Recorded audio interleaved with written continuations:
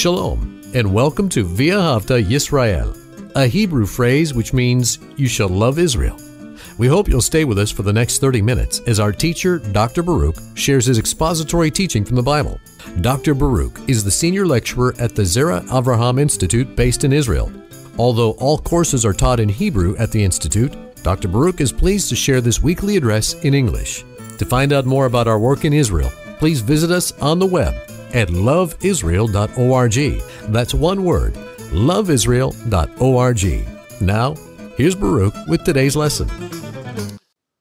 We are coming to the final chapter of the book of Exodus. Tonight, chapter 40. And it is my hope that we will complete this chapter and the entire book of Exodus.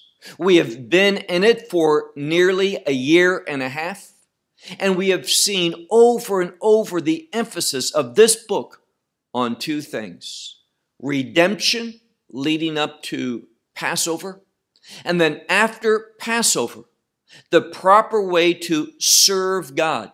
And understand, there is that inherent relationship between serving God and worshiping God.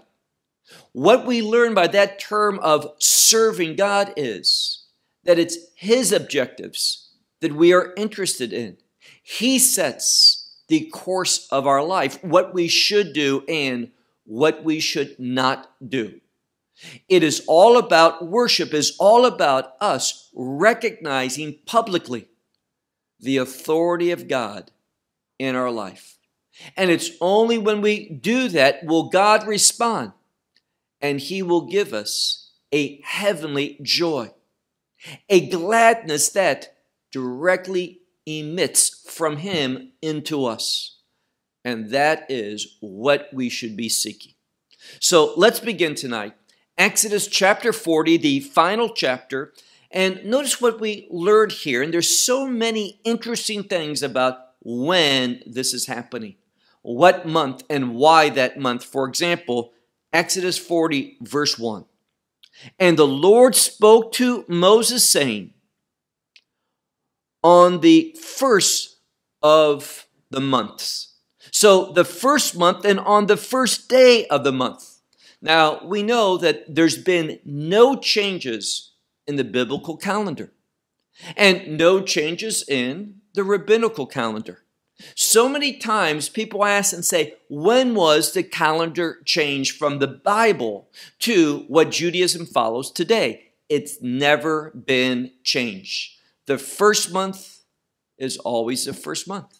And the seventh month, even though what the rabbis called Rosh Hashanah, the beginning of the year, is in the seventh month. Did you hear that?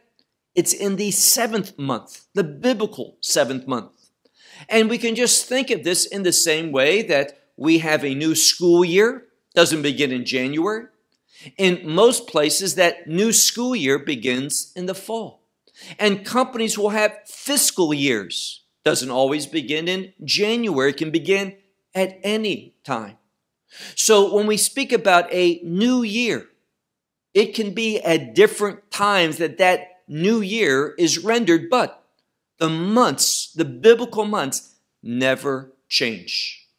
So we read in this first verse that God continues to give revelation to Moses. And then in verse 2, on the first month and the first day of the month, Moses did something. God's commanding, and it says, you shall raise up, you shall erect the tabernacle, the tent of meeting. Now we see how everything in the previous chapter, we see that things were brought to Moses. And Moses inspected the work and he blessed the people. And now we're seeing the erection of the tabernacle before the children of Israel. It's setting up for a new worship, something that they had not experienced before. Not the patriarchs, not those that were in bondage in Egypt of the children of Israel. This is a new experience. And it's done on the first day. This is Rosh Chodesh, the new moon. And there's a unique relationship between the moon and Israel. See, many other religions, they emphasize the sun. But in Judaism, although the calendar is both solar and lunar, there's an emphasis, a preference on the moon. Why is that? Because we are called to reflect the glory of God, just like the moon reflects the light of the sun. The moon emits no light of its own. We don't have any glory to show forth. All of that is a false pride that is based in deceit. If we think we have any self-glory, we do not. It is only when we submit to the truth of God, then and only then can we become an instrument that reflects the glory of God that He has placed upon us. And that's why each month in the cycle, that lunar cycle, when it begins anew, there's a new month. And it's on this first month, on the first day of the month, that Moses is commanded. God says that you shall raise up, set up the tabernacle, the tent of meeting. And again, I've said it a few times, but I want to say it one more time as though we are coming to the end of Exodus. Therefore, we may not hear it again for a while. And that is that word for meeting, moed, the tent of meeting, ohel moed. Within that is a word for a destination, a point of arrival, the goal, the purpose. And we see here that it's through worship that God brings revelation and His provision so that we can accomplish what He desires, His goal, His purposes, that He can take us to the destinations that He wants us to be in. And this is going to be underscored, this moving, this traveling with God towards the end of our study tonight. Look now to verse 3. And you shall set there, that is in the tent of the meeting, in the tabernacle, you shall set there the ark of testimony. Now, we've come across the ark many times, but infrequently we have that term, ark of the testimony. And the testimony has to do with those tablets that reflect and relate to the commandments of God. And it's interesting. The first thing that's mentioned is the ark, and there's two things that we glean from the ark. First, the ark represents the presence of God. Why? Because, and we've talked about that when we studied Numbers chapter 7 and verse 89, that the present, Shechinat Hashem, the presence of God, the glorious presence of God, dwelt upon the Ark of the Covenant between the two Kruvim, the two cherubim, on the Kaporet, the mercy seat, the covering of that Ark. And in the midst of that were this testimony, these tablets of testimony that reflect the commandments of God. So you shall set there the ark of the testimony, and you shall put the cover upon the ark. Now, it's not, and I really didn't translate this well, it's not putting the covering on the ark, but making a covering. And this is a concealing of the ark. And what he's going to be speaking about is not the kaporet, the mercy seat that's on the ark, but rather the paroket. This is what hides, conceals the ark, and makes a separation between the Holy of Holies and the holy place. At times, the priests, and I want to say that correctly, priests in the plural, could go into the holy place. But they could not, the priest could never enter into the Holy of Holies with one exception, and that is the high priest. So priests, the normal priests, the sons of Aaron, they couldn't go into the Holy of Holies, only Aaron, the high priest. And therefore, there was this separation, and this is what he's speaking of here, when he writes about that you shall, we might say, partition. Make a separation concerning the ark with the veil, the parokhet. Verse 4. And you shall bring the table, this is the table of showbread, and you shall arrange its arrangement, and bring the menorah, that's golden lampstand, and you shall light the lights. So here we have Moses putting everything in order. It begins with the ark, and then he makes that separation, that partitioning of the Holy of Holies from the holy place, and then he begins to move and set up according to its proper arrangement, the table of showbread. And also in that same place, that holy place, he speaks about the menorah which you shall kindle its lights. Verse 5. And you shall set the altar, the golden altar of incense, before the ark of testimony. Now, we can enter into a debate. We talked about this earlier, several months ago, about how there is the normal altar of incense, but there may well be also an additional altar of incense specifically for Yom Kippur. And what's interesting here is it's not specific on what he's speaking about. You shall set the golden altar for incense before the ark of the testimony, and you shall set the screen. Now, in my impression, because we've already spoken about the menorah and the table, this was in the holy place, so obviously this golden altar is not the one perhaps for Yom Kippur, but the daily one, that the priests by rotation would get the privilege of going in and offering up this incense, which relates to, which pictures the prayers of the saints going up to God. Verse 5, once more, the second half, he says, and you shall set the screen, which is the entrance of the tabernacle. Verse 6. Now, that screen is on the end of the holy place. So you would go through that screen, that petach, that opening that has the screen, into the holy place. And then you would come to the end of the holy place with the parokhet. And on the other side of that parokhet would be the Ark of the Covenant, the Ark of the Testimony.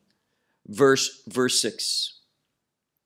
Outside the tabernacle in the courtyard, and that's what we're speaking about now, you shall set the altar of burnt offerings before the entrance of the tabernacle, the tent of meeting. So it's outside that tabernacle, that place that consisted of the holy place and the Holy of Holies. It's outside of that. Verse 7. And you shall set the basin between the tent of meeting and between that altar. This would be the burnt offering altar. And you shall set there water. Obviously, the kior, this basin, is for washing, for the priests, the Levites, to wash themselves, their hands and their feet, in a way of dedicating, commissioning themselves, consecrating themselves for service to God. Verse 8. And you shall set the courtyard round about. So the courtyard goes around the altar of burnt offerings and the basin, some call it the laver. All of this is in the midst of the courtyard, but there is a border, and we've spoken of this several times, a border for the entire tabernacle structure. And that's what he's talking about here. And you shall set the screen, and this is a different screen, not for the tabernacle, that structure that consisted of the holy place and the most holy place, but we're talking about the end of this courtyard, where one would enter into the courtyard on the way to that holy place. There would be a screen there, and this would be Sha'ar He-Chatzer, which is the gate of the courtyard. Verse 9. And you shall take anointing oil, and you shall anoint the tabernacle, and all which is in it. You shall anoint it and all of its vessels, and it shall be kadosh, it shall be holy. Now remember, holy is related to, and I hope you all know the word that I'm going to speak next. It's the word purpose. Only when things are set up properly, done correctly, and anointed with oil. This oil represents a transition from that which is common to that which is set apart for a purpose. And this being set apart for a purpose is what holiness is about. So what Moses is doing now is commissioning the tabernacle for service, for the purpose of God, by anointing it. Verse 10. And you shall anoint the altar of the burnt offerings and all of its vessels, and you shall sanctify the altar. And it shall be that the altar shall be, interesting expression, Kodesh Kodeshim, the Holy of Holies. Now, why is that there? Because the altar, it's not the Holy of Holies. The Holy of Holies is in that interplace of the tabernacle, not where this altar of the burnt offerings is. But here's the message.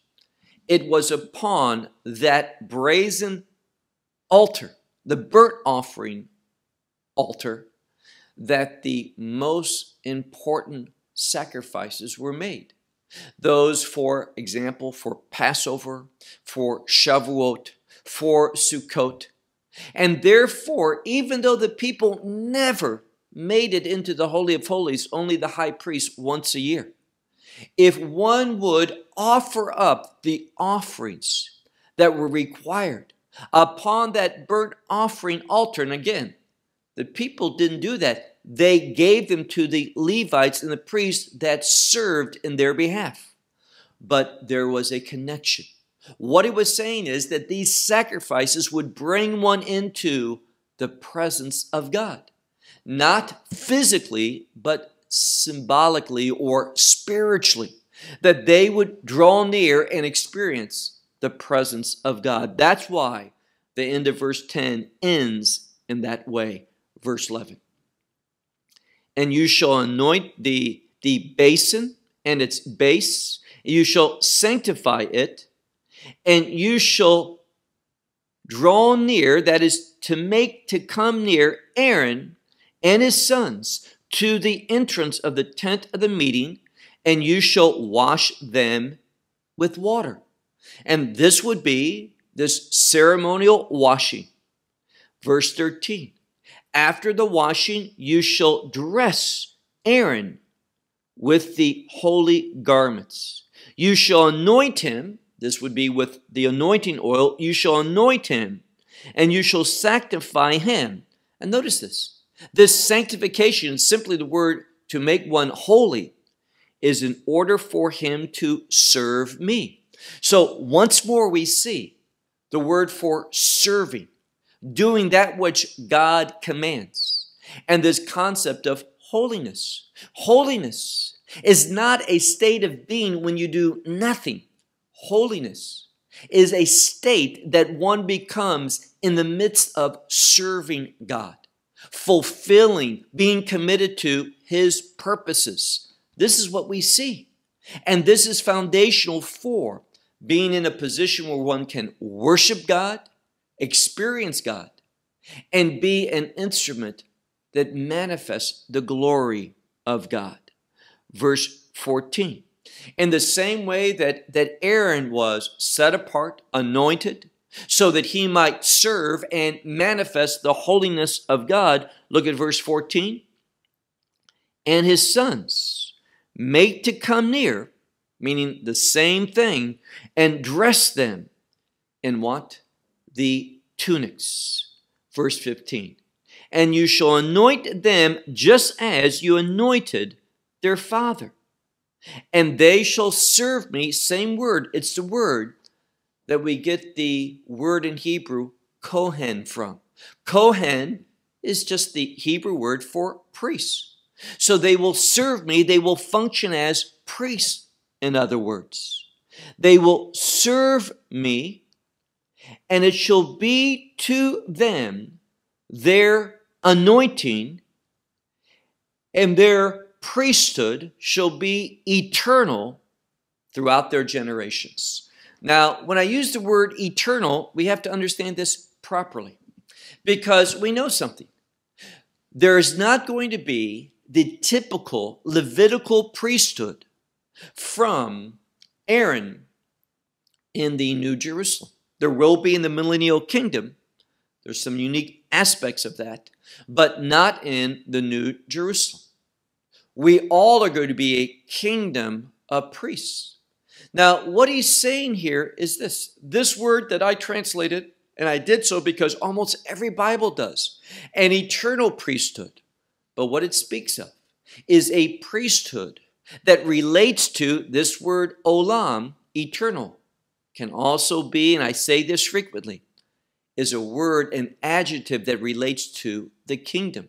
So their ministry teaches us, imparts to us a kingdom reality, a kingdom foretaste, a kingdom experience. That's what it's supposed to teach us. And this is throughout their generations, as long as this world endures. This is what he's saying. Verse 16. And Moses did according to all which the Lord commanded him, thus he did. Now, we're going to see, just like as we did in chapter 39, this expression, Moses did according to all which the Lord had commanded him. I hope you remember. In chapter 39, that expression appeared 10 times.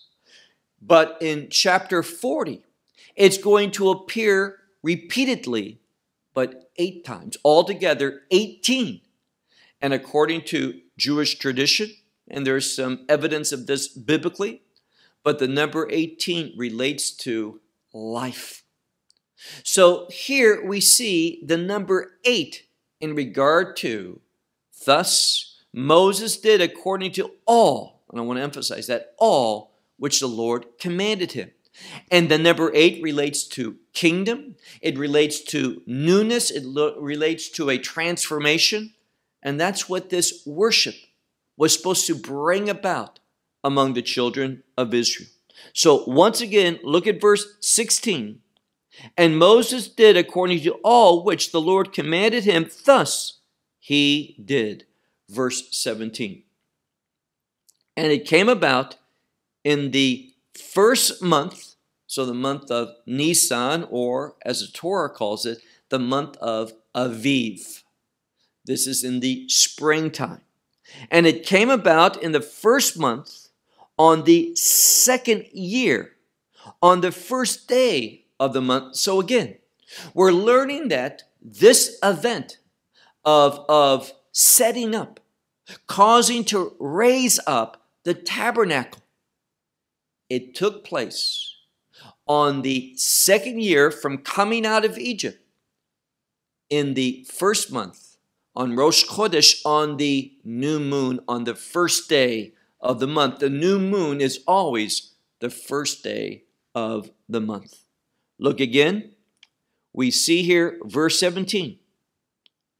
It came about on the first month in the second year, on the first day of this month, that he, this is Moses, that the tabernacle, and it literally says, Hukam HaMishkan, which literally means the tabernacle was raised up.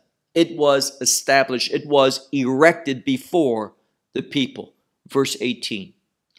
And Moses, he raised up the tabernacle, and he set its sockets, and he placed the planks, and he put the bars. These are these locks that gave stability and security to the tabernacle. And he raised up its pillars. Verse 19. Ve'yifrosh. This is ve'yifros. I want to say this right. Va'yifros. This is a word to spread out. And what he did was he spread out those hangings, those curtains that would go upon the tabernacle that forms its walls. This is what it's talking about here in our text. We read once more. And he raised up its pillars in the verse 18, now verse 19, and he spread the tent over the tabernacle. This would be the coverings of these skins, the ram skins and this other animal that we don't know how to translate it. And he set the covering, these are these skins, of the tent upon it from above, just as the Lord commanded Moses. This is the second time we see that expression. Verse 20. And he took and he set the testimony to the ark. Meaning this, now he took those luchot habrit, the tablets of the covenant, and he placed them within the ark of the covenant, and that's why it's called the ark of the testimony. Again, verse 20, and he took and he placed the testimony to the ark, and he set the poles concerning the ark, and he set the kaporet, this is that mercy seat, the covering upon the ark up above, meaning upon it. Verse 21. And he brought the ark to the tabernacle, and he set it, and that is the veil of separation, the parochet. He set it as a screen, and he partitioned the ark of the testimony, meaning it's separated. It was distinct. It was separated. He partitioned it off. Look at the end of verse 21. Just as the Lord commanded Moses. The third time this expression is said. Verse 22. And he placed the tabernacle and the tent of meeting on the side, the north side of the tabernacle, outside, meaning on the other side of the veil, the parochet. And he arranged it and its order of the bread before the Lord. Here's the fourth time. Just as the Lord commanded Moses. So in these last two chapters, over and over, a total of 18 times, everything, and I want to emphasize that, everything that Moses did, he did exactly just as the way that the Lord commanded him. And this is to teach us that the tabernacle was set up, it was arranged, all of its vessels, every part of it, just as God instructed, God commanded. And that's why we should learn, if nothing else from this study, we should learn that worship is not about us expressing our liberty and our freedom to worship God as we like. That is idolatrous. Worship is us submitting to the instructions, the biblical instructions that we find elsewhere in the scripture. Principles here, but very clear instructions later on as well in the new covenant for how one should worship God. Verse 24. And he set the menorah in the tent of meeting before the table upon the southern side of the tabernacle. And he caused to kindle, he kindled the lights before the Lord. Here's the fifth time. just as the Lord commanded Moses. So every instruction, God tells him, and Moses puts it into practice. He makes it a reality. And it's this submissiveness which lays the foundation for worship. And hear this carefully. Worship being a possibility. Verse 26. And he set the golden altar in the tent of the meeting before the veil. Now, this is clear. It's before the veil, which means that it must be in the holy place and not in the Holy of Holies. So we're not speaking about perhaps the altar of incense for Yom Kippur, but the daily. Verse 27. And he offered incense upon it, the incense of spices, just as the Lord commanded Moses the sixth time. And this is important because we remember the sons of Aaron, Nadab and Abihu. In the next book, Sefer Vayikra, the book of Leviticus, that even though they were told, you cannot just offer up to God what you want, they offered up in defiance of that. Where they wanted, when they wanted, how they wanted. They attempted to worship God, and it brought about death. Now, I want to underscore these two different approaches. One who says, I'm going to worship God, but I'll do it where I want, how I want, and with what I want to offer him. Such a mindset brings about death. In the sons of Aaron, and think about this, the very sons of Aaron, Nadab and Abihu, they were slain because of that. That is a strong admonition for us. Verse 28. And he set the screen of the entrance to the tabernacle and the altar for the burnt offerings he placed at the entrance of the tabernacle, the tent of meeting. So all it means is it's outside of that tabernacle structure in the courtyard before the entrance into the tabernacle. Verse 29, and the altar of burnt offerings he placed at the entrance of the tabernacle, at the tent of the meeting, and he offered upon it the burnt offerings and the grain offerings, just as, here's the seventh time, just as the Lord commanded Moses.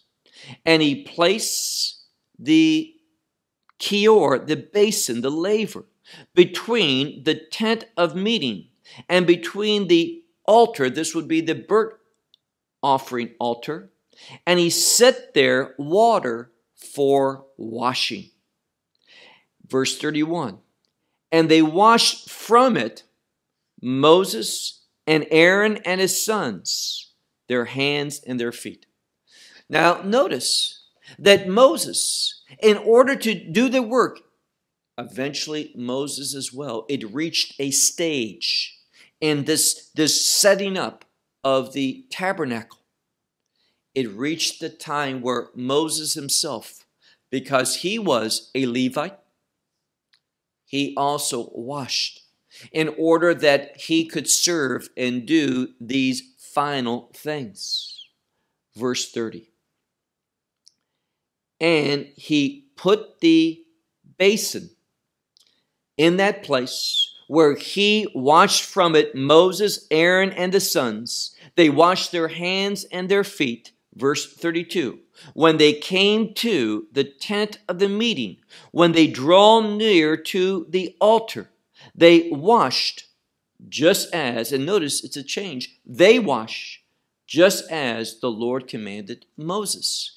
And what's important about this is that they heard and saw what Moses did, and they responded to the instructions that Moses gave them, and they did so in obedience. Obedience is foundational in worship. Verse 33. and he raised the courtyard around about the tabernacle, meaning he erected that tabernacle structure with the fencing, those pillars that had those sockets, those bands that placed upon them those hangings, those curtains with the cords and the pegs. That's what we're talking about now, that formed the border for the entire tabernacle area. And he did this with these cords, all of this. Look again at verse 33. He raised up the courtyard round about the tabernacle and about the altar. And he set there the screen that was the gate of the courtyard, meaning that screen, there was two, one to get into that holy place, and then for the high priest to continue all the way into the most holy place, there was a screen entrance. But also to get into the courtyard, here we also learn that they had that screen that served at the gate of the courtyard. And Moses completed the work. Now, make a distinction here between the word avodah, we talked about this last week, for work, but this is service and it can relate to worship, and the word melacha, which always is forbidden on Shabbat. This is what they did, this labor to prepare for worship, but it was not part of worship. Now we're ready for verse 34 as we begin to wrap up this final session and section within the book of Exodus, this last chapter, chapter 40. And it's interesting, and you have to ask yourself, why does God speak about the journeys of the children of Israel, their journeys from Har Sinai, the mountain of Sinai, into the promised land? Why does he speak of these journeys in light of the tabernacle? Because it's only when we worship will we be led to go from one location to another, and both of those locations and all those locations that we should be relate to the purposes of God.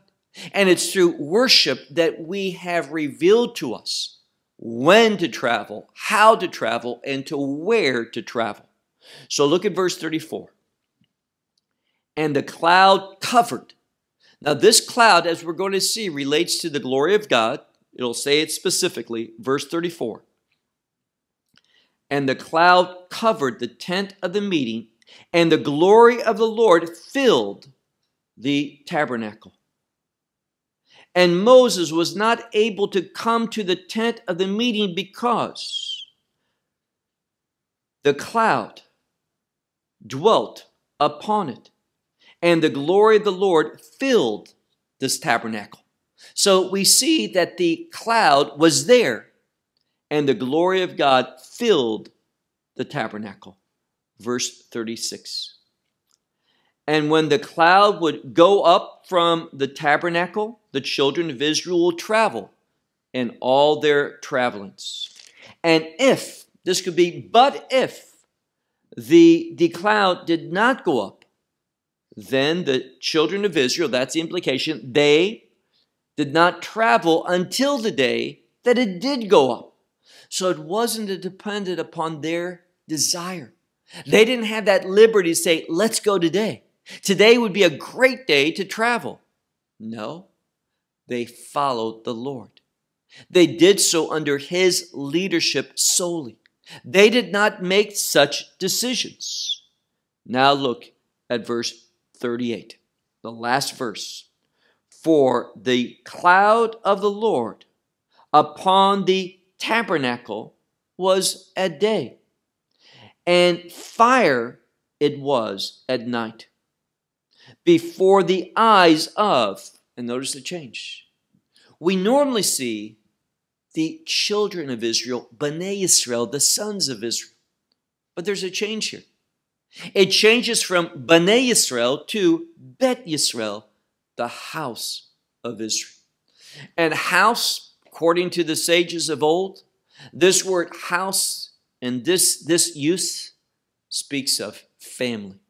See, worship, when we do so, Although we're God's servants, but when we worship, we have a family experience with God. We are brought into intimacy. This is what worship is being taught as a motivation for. That we want to be experiencing the family blessings of God. Once more. For the cloud of the Lord was upon the tabernacle by day, and fire it was by night in it, before the eyes of all the house of Israel in their dwellings, or in their journeys. I want to say that right. In their journeys. So we see something. See, you may be very frustrated with your life. Your life may be spiritually stagnant. For most believers, that is a common experience. And the reason for that, the reason why they do not feel direction, the Lord's leadership in their life, that they're confused, they are in spiritual darkness, they're not experiencing God's direction, is because they're not worshiping God. When we do worship God according to His instructions, His glory is going to be manifested. He is going to fill. There will not be a vacuum of absence from God's presence, His provision, His anointing. But God will be there. He will fill that house. He will fill our bodies, our souls. We will truly become that tabernacle for the Holy Spirit. And the outcome of that is that God will direct us, move us, reposition us where we're supposed to be so that we can, and here's the key, accomplish the purposes of God. Well, the book of Exodus, what an outstanding book. One that we should read and reread. And as you read it, ask yourself questions, write these down. And not send them to me, but pray over them. Ask the Holy Spirit to lead you into a scriptural response to that question. God, He wants to be your teacher. And when God's not teaching you, revealing to you things, you're not going to have that dynamic spiritual anointing. You're not going to know that joy of the Lord, that gladness that Paul speaks of. It is going to be absence. And that absence of that joy is a reminder. It's a call that we need to affirm a biblical-based worship. We'll stop with that until next week, and we begin a new book of study. Shalom from Israel. Well, we hope you will benefit from today's message and share it with others. Please plan to join us each week at this time and on this channel for our broadcast of LoveIsrael.org. Again, to find out more about us, please visit our website, LoveIsrael.org. There you will find articles and numerous other lectures by Baruch. These teachings are in video form. You may download them or watch them in streaming video. Until next week, may the Lord bless you in our Messiah Yeshua, that is Jesus, as you walk with Him. Shalom from Israel.